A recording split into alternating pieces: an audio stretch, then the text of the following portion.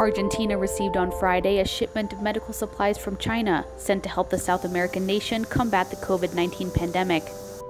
The Aerolíneas Argentinas flight arrived at the Ezeiza International Airport in Buenos Aires, carrying around 13 tons of medical supplies destined for the nation's hospitals and medical centers.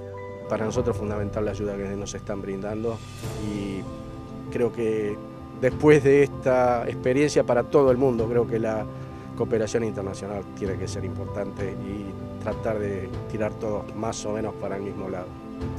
A second plane left Friday afternoon from Argentina, bound for Shanghai, with plans to return next Tuesday with another 13 tons of supplies. Hemos operado casi nunca en China, es muy linda operación, es interesante para nosotros y es un vuelo más, nada más que es importante por el tipo de carga que vamos a buscar para la situación que estamos viviendo mundialmente.